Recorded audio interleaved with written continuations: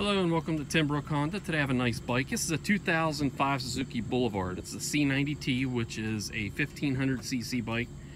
Really nice cruiser, a very comfortable cruiser. A little bit of the story on this. This bike was owned by an older gentleman, and it had sat for a couple years and he brought it in for a trade-in. Since it was sitting, I replaced both tires and we went over the entire bike. We put brakes on it. I did a full tune-up on it. And we took and cleaned out all the fuel, replaced the fuel, cleaned out everything. Everything's ready to go, complete tune-up on it. The bike really starts and rides really nice. I'll point out a couple things that I can see. Front fender, he said his neighbor backed into it a little bit, and you can see a little bit of a crease right there. And again, now this bike hasn't been detailed yet, so it needs to be detailed yet.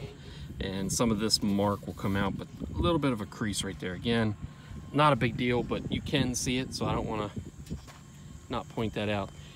It originally has a windscreen as well as a backrest and some saddlebags. The saddlebags were just leather bags and they look pretty nasty, just dirty and old, so I pulled those off. And the backrest was an aftermarket backrest, so it didn't survive very well. It just didn't look good. The chrome on it just was a little dull and a little pitted, so I took all that stuff off, and I kind of like the original look of just the bare bike itself anyway. It's got Vance & Hines on it. We did I don't know if I said this or not, but we did the complete service oil change. We did a full tune-up on it.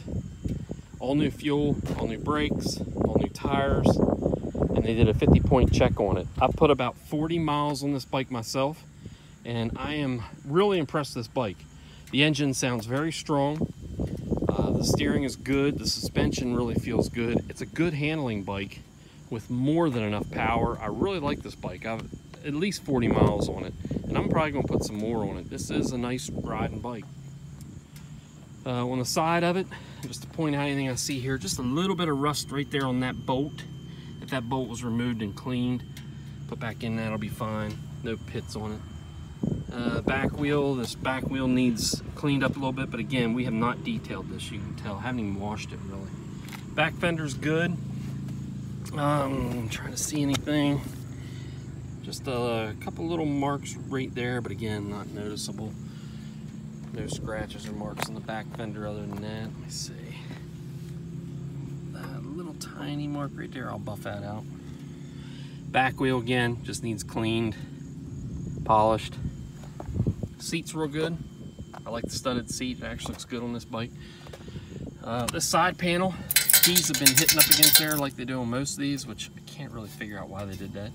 But anyway, this is the only gnarly part of the bike. This needs sanded down and either just masked off or some type of wrap put around there.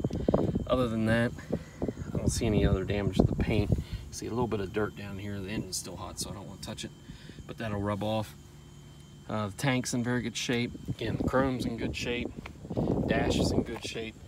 29,412 miles. Vance & Hines sounds great. This is an enjoyable bike. I really like it. Let's see if I can start her up for you. Make sure it's in neutral. Fuel pump's running good. And I guess I gotta pull in the clutch. Probably do.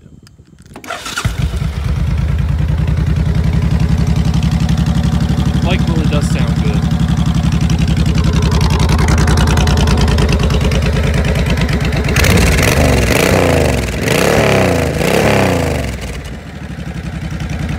The pipes on this bike really do give it a good sound. It's not overwhelmingly loud, but it's a really good throaty sound. You can tell on the throttle, it gives you a real good throttle response. Again, 1500cc, this bike really scoots, has a lot of torque, and I really like this bike when it turns. This is a really good tour bike, a cruiser bike. Can't think of anything else, but if you have any other questions, feel free to give us a call.